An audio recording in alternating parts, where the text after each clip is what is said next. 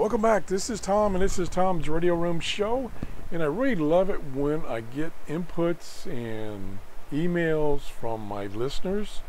And I've been getting several emails from a gentleman whose last name is Shabeeb, S-H-A-B-E-E-B. I'm not sure how you pronounce that. And this morning he sent me this link to a website in Italy, and it's both in Italian and in English. And if you drill down here under electronics resources, schematics, there's a lot more than that. So let's click on that.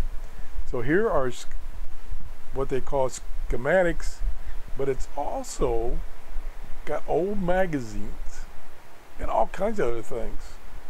Radio schematics, TV schematics. So I am always interested in old radio magazines. So let's click on that. Here are some of them. Now it doesn't include every issue. It mainly includes older issues.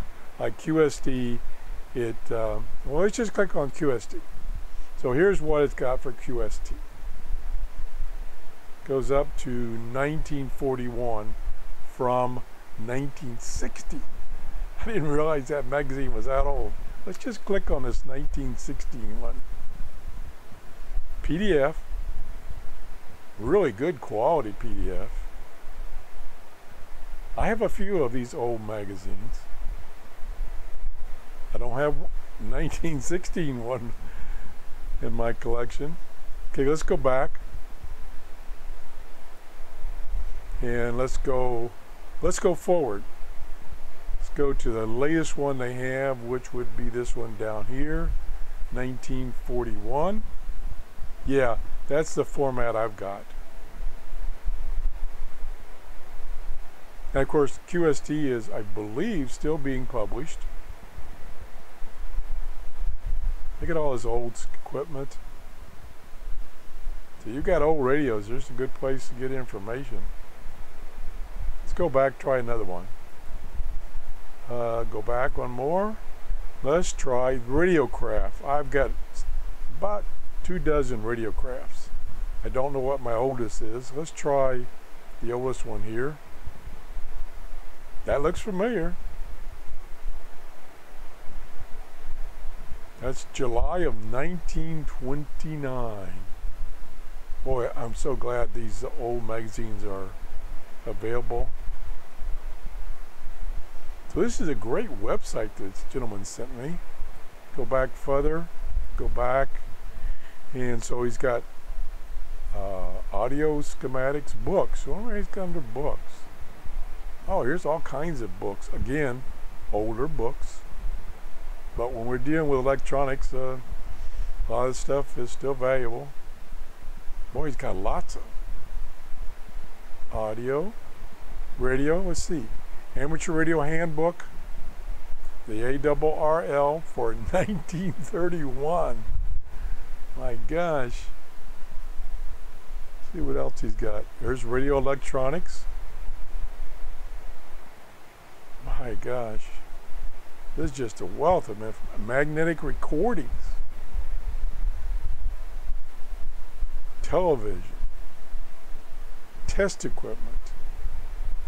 How to use meters. That's probably analog meters. Let me see. But still could be applicable to even digital meters.